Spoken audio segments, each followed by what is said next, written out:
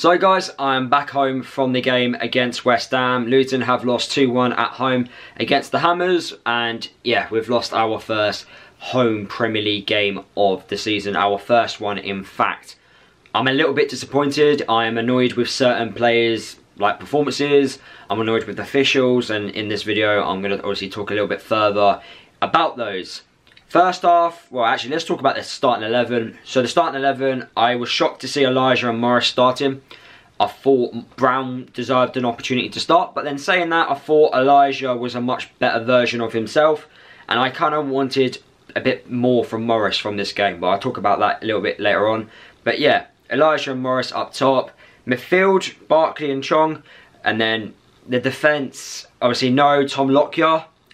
If Tom Lockyer got injured against Gillingham, I'm going to be absolutely fuming, because he should have never have played. He should have just been rested. There was no need to play him against a League 2 side. We had the depth and quality. We should have just started him from the bench. So I'll be very angry if he did get injured, because he did get taken off at half time against them. So I'll be absolutely fuming if he's got injured against Gillingham, because he should never have started, in my opinion. There was no need to. You could have just literally gave him a rest, like we did with Morris.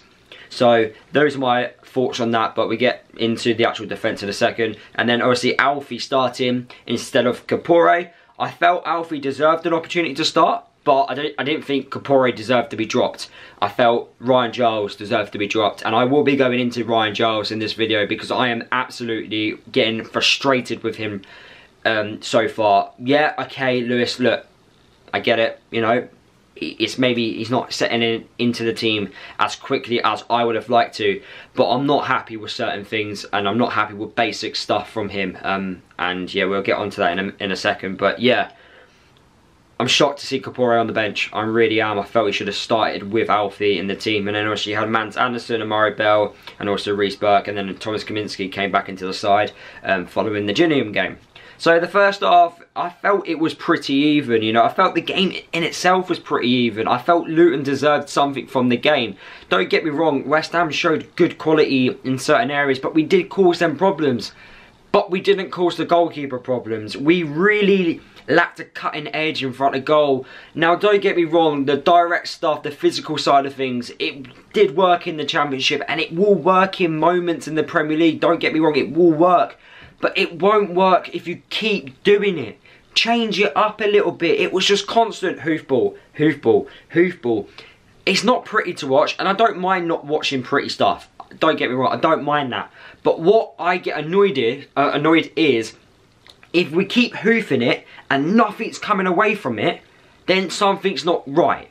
And what we didn't do today was we didn't win our second balls and we didn't win our third balls. Now, that's got nothing to do with quality at all. That's got to do with hard work.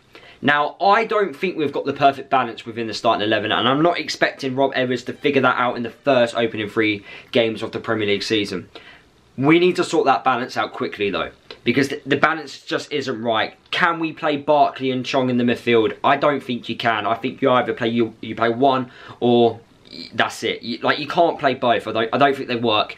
Chong's very creative. He needs to be on the ball. He needs to be driving at players. He isn't a player that wants to be battling against another midfielder in the air. He doesn't want to do that. That's not his type of game, and I completely understand that. The same with Ross Barkley. I don't think his style of game is that. So if we're playing that type of system, we need to be playing midfielders that actually want to battle in the midfield. That then says, why did we let Alan Campbell go? Because he's that perfect player who's going to battle. So, a few question marks there, but I understand why Chong and Barkley play, because they have the quality, their passing is good, and they can do things which I don't think our other midfielders can, like Berry and Pelly. But then again, I'm not seeing a bit of battle in there from those two players. But I thought Chong was better than Barkley. I feel like a lot of people are slagging Chong's work rate. I do think he's chasing. It's not his style of play. He's not that type of player. His strengths are going forward, not defensively. So I understand why fans are getting frustrated, but I feel like you're getting frustrated at the wrong player. Barkley's the one you should be getting frustrated with. He's the one with the Premier League experience, and I don't think he's fit. He looks well out of shape. He's nowhere near the pace. Don't think he's working hard enough, in my opinion. And yeah, he needs to step up quickly, because fans will turn on him if he continues poor performances. But yeah, first half performance, as I was saying, you know, I thought it was quite even, and I felt we deserved to be going in at the break level. I didn't think Thomas Kaminski had too much to do, if I'm being honest. I didn't think he had anything really to do. But then when he did have a moment to do something, he kind of flapped at it. Now, it was poor from him, the goal. He should have done a lot better. It was pretty much straight at him. But I'm more annoyed with Ryan Giles. And the reason why I'm annoyed with him is he's allowed Bowen to run in behind and to have a free header. That is just not good enough. It really isn't good enough. Amari Bell was marking Antonio. We know how that was going to go. So even if Amari Bell was marking Antonio and the ball actually fell to Antonio, I think Antonio scores because he outmuscled Amari Bell throughout the whole game. But then that wasn't the problem though. It was Giles. Giles was not marking Bowen. Bowen got in behind, and I don't know why he got in behind, because Giles didn't do anything going forward. So, ball watching, probably, yeah. And I'm not being funny with you, the first 4 games so far in this season, Giles has not done enough. He's just not done enough. Every game in the Premier League, every goal, and at least one goal has come down that side. You know, where Giles has been involved in it in somehow. It's not good enough. It really isn't, and he should not be playing in the next game. He should be dropped. In my personal opinion, he's not hit the ground running, and we can't afford passengers. You just can't. The Premier League is ruthless. You're going to get problems. The problems are going to happen. He shouldn't be starting. That's my overall opinion. I couldn't care less if he can cross the ball into the box. I don't care. If you can't do the basics of defending, then I don't care what you do going forward. And even when he does go forward and we're crossing balls into the box, throughout the game today, there was no one on the end of them. So, it makes no difference. So, you might as well play Alfie, who I thought had a much better game, unfortunately did come off injured, and play Kapore, who I think can cause a lot of teams problems with his pace and power. But that's just my opinion. I just don't think he's hit the ground running whatsoever. So, we go in at the break, 1-0 down. Second half comes in. West Ham do get an early goal, but then it was called off for offside. That was the correct decision. Well done, officials, for keeping an eye on that. But I won't applaud you for what you did at the end. I thought the referee was a little bit weird today. There were certain things where West Ham were fouling us quite frequently. Referee weren't giving out cards, but if it was the first week of the Premier League season, they would have gave out about 8 of them by then. So I found that quite weird. Nakamba got fouled quite a few times, got hurt a few times, but managed to pull through in the end. Second half, we obviously tried to grow into the game, tried to push forward. We made our subs, made attacking subs to try and go for it a little bit more because you're 1-0 down at half time. And then when Woodrow came on, we conceded a stupid goal from a set piece. Why do we do it to ourselves? Why do we shoot ourselves in the foot and go like, oh, yeah, that's it, 2-0, game over? Because we were pushing. It was the wrong time to concede a goal at that point, because we were pushing. And those last 10 minutes, 5 minutes, whatever it was left, we would have pushed, and we would have, you know, would have been a lot more. We would have caused West Ham so many more problems. But yeah, I'm slightly annoyed that we conceded at that point. And then obviously we did push on forward. Mans Anderson did get the goal. Another ball got like hoofed in. This time it worked. I think Morris won the flick on, and then Mans Anderson scored. And then we get to the death of the game in the 94th minute. A ball goes in from a corner.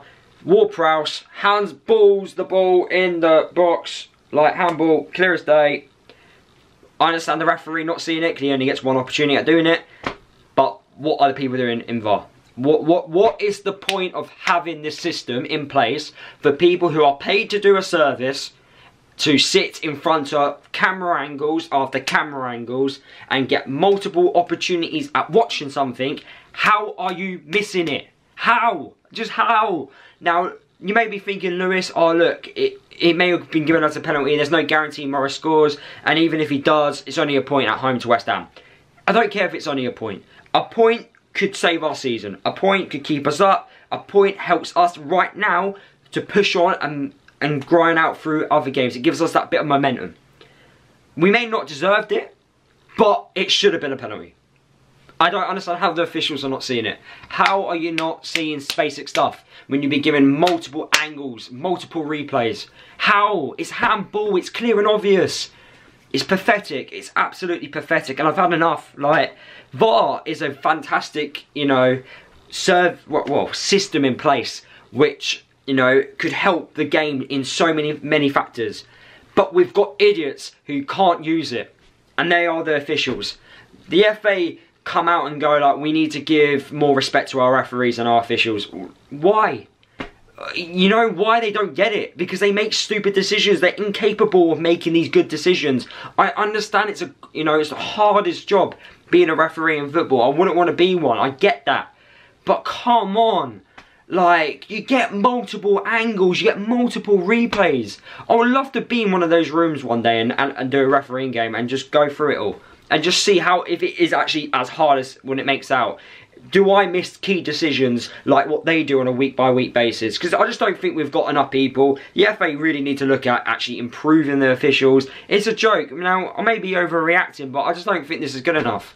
You know, it affects us massively. It really does. And I'm more angry because I've actually come back home and I've seen like screenshots of it. I didn't know that at the time. When I was like watching it from the stand, at first glance, I didn't spot the handball. That's why I'm not having to go at the on-field referee. I'm having to go at those idiots that sit in a room and get paid a service and don't do it. That's what I'm more annoyed with. But yeah, those are my thoughts. Yeah, we've got a lot of learning to do. We lack cutting edge. I want to see more from Morris. Demand more from Morris. I'm not seeing it. We need to test keepers more.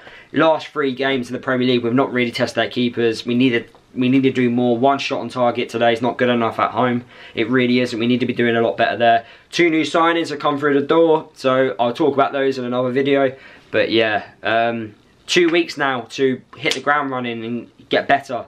Really need to get better. But then I've just remembered Tom Lockyer, when I've said about him being potentially injured. He's just been called up for Wales, so he obviously, his injury can't be that bad if he got called up to Wales. So yeah, those are my thoughts, guys. I'm just, yeah, all over the place, a little bit frustrated after seeing the screenshots from the game. But yeah, it is what it is, I guess. Hopefully you enjoyed my reaction. See you all in the next video.